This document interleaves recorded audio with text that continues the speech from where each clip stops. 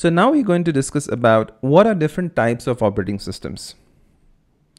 Well, we have multiprogramming operating system, wherein a single processor executes multiple programs. And we just took an example in the earlier video wherein the processor is performing multiple tasks.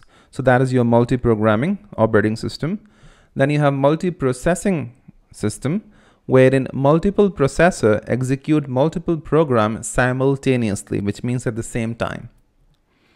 You also have network operating system, which is basically a collection of physical interconnected computers where each machine runs an entire operating system. And then you have the distributed operating system, which is a collection of network connected independent computers where the entire operating system is itself distributed across the network.